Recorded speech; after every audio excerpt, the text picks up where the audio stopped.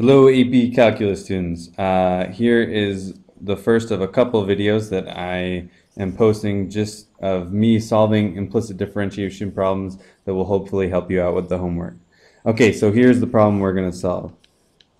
xy cubed minus y equals x. Okay, and we want to take the derivative of this implicitly, not by solving for x first and then taking the derivative using ways that we know how. Okay, so here's the tricky part about this. All of the rules that we learned before, chain, product, quotient, all that stuff is still going to apply here, but now we have x's and y's, so it's a little bit confusing. Okay, so our first step is what we want to do is we want to differentiate this just as it is. Okay, we don't want to mess around with it, just differentiate it, and then we'll deal with it once we've done that. Okay, so first, this guy right here is a chain, right? So we're going to turn this into 3xy squared times the derivative of the inside. But if you notice, the derivative of the inside in here is a product. So we're going to have to use product rule here. Okay? So first times the derivative of the second. Oops. And we got to remember that since it's y and y is a function of x, we have to multiply using the chain rule. We have to multiply by dy dx. Okay, and then plus the second times derivative of the first. And then we can multiply by dx and say how is that variable inside changing with respect to x. Now again, that's going to go away in a second, but it might be nice to write that to remind you of what variable you are taking the derivative with respect to. Okay, then we have to subtract 1. But then dy dx, how is that variable changing with respect to x? And that's going to equal 1. And then how is that variable changing with respect to x? Okay, so now we can go and get rid of these dx dx's. Okay, and our goal is we want to solve for this thing here, dy dx. Okay, so how are we going to do that? Sometimes these are a little bit tricky, but the basic general idea is that you want to get everything that doesn't have dy dx onto the other side, and then factor out your dy dx, and then divide everything you factored out. So let's go through that step by step. So first we want to take everything that doesn't have a dy dx and let's put it on the right side of the equation. So I'm just going to multiply this through just so that we can get at this dy dx that's alone right here. So we're going to get 3x squared y squared times x dy dx plus 3x squared y squared y minus dy dx equals 1.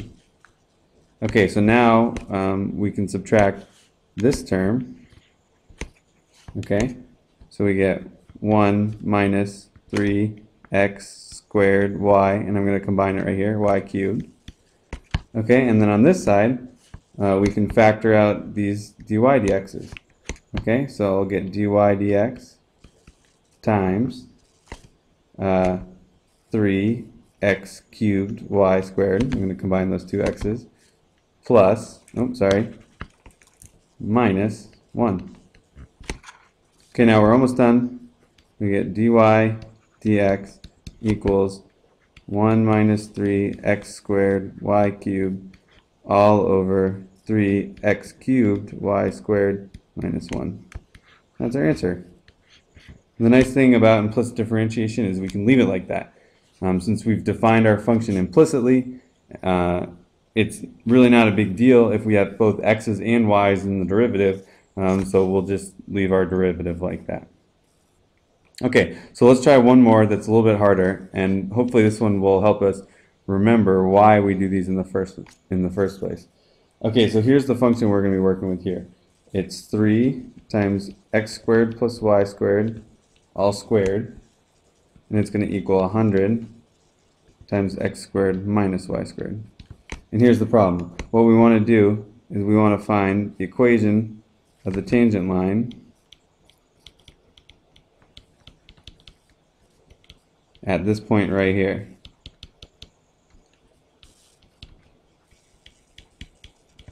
Okay, and that point's going to be 4, 2. Okay, so the same exact process that we used when we defined our functions explicitly is going to apply when we define our functions implicitly.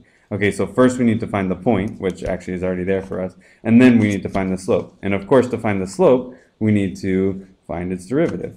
Okay, so let's just go for this one. We're going to need a couple different rules in this one, and the tricky part here is actually going to be in sort of simplifying and isolating the dy dx. Okay, so first let's just go for it and take the derivative and then start dealing with what we see. Okay, so we're going to need a chain rule, a power and a chain and a couple other things. So we'll bring this 2 down so it becomes 6 x squared minus y squared all to the 1, but we won't write that because we don't really need to, times derivative of the inside, which is 2x, and then how is that variable changing with respect to x? Plus 2y, how is that variable changing with respect to x? Okay, and then that's going to equal 100. We can leave constants out front alone. Times 2x, how is that variable changing with respect to x? Minus 2y, how is that variable changing with respect to x? Okay, so that leaves us with a bit of a complicated situation. We can cross out oops, I didn't mean to do that.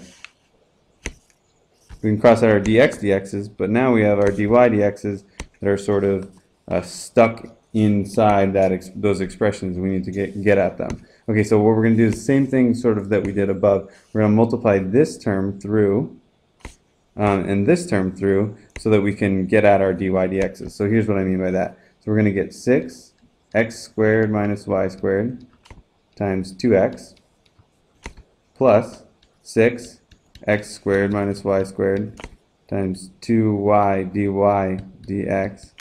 Okay, and that's going to equal 200x minus 200y dy dx.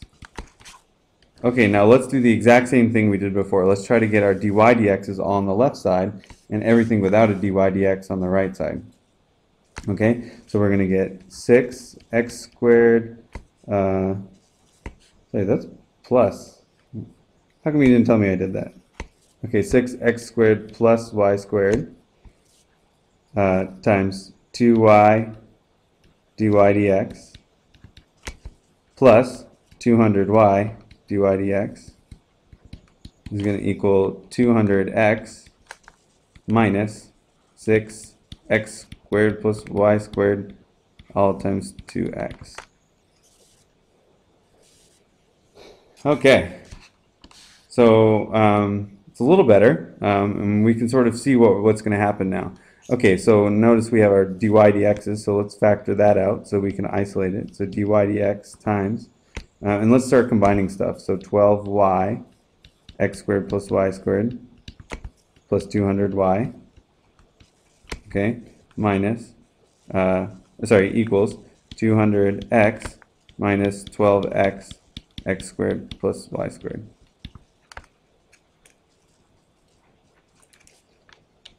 Okay, so now we're almost done, right? Now we do dy dx equals 200x minus 12x x squared plus y squared all over 200y minus, plus 12y x squared plus y squared.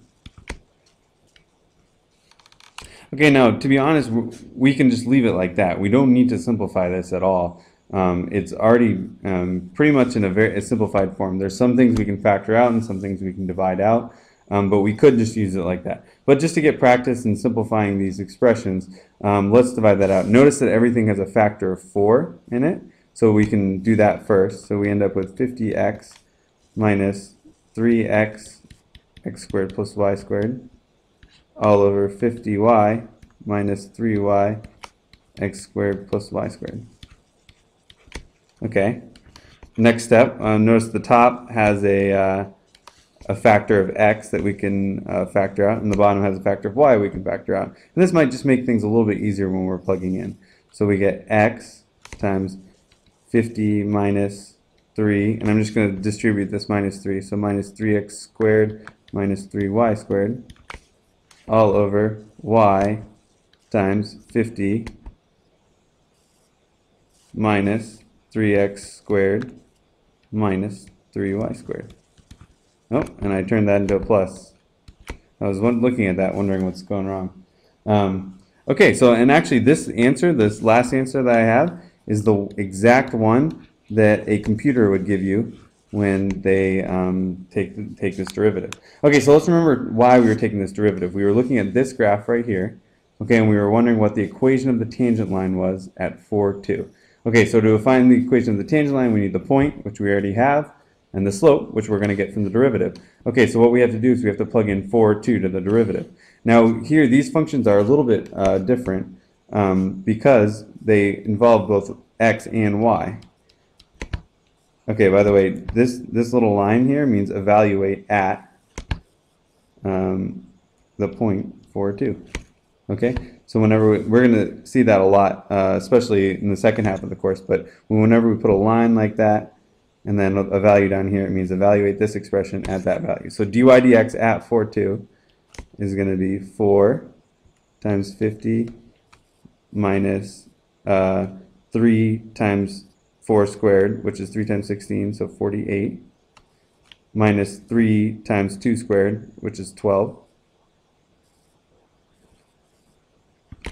all over 2 times 50 plus this time 48, and then plus 12.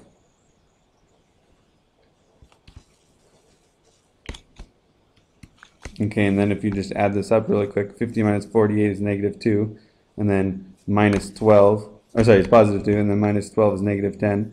So we get 4 times negative 10 all over 2 times 50 plus 48 is 98 plus 12 is 110. So we get negative 40 over negative 220. Okay, and then this equals negative 2 over 11. Oh, sorry, this is positive.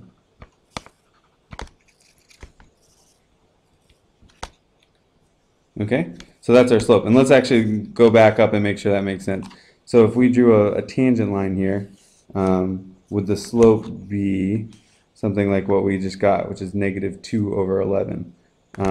Yeah, that actually looks about right. It's a very not very steep slope, so it makes sense that it's a very small fraction. And it's also negative, so that works. Okay, so let's put it all together. Okay, so our point, which we started out with, is 4, 2. Okay, and then the slope is negative 2 over 11. So using point slope form, we can put it all together pretty quickly. So y minus 2 equals negative 2 over 11 times x minus 4. And then we're done.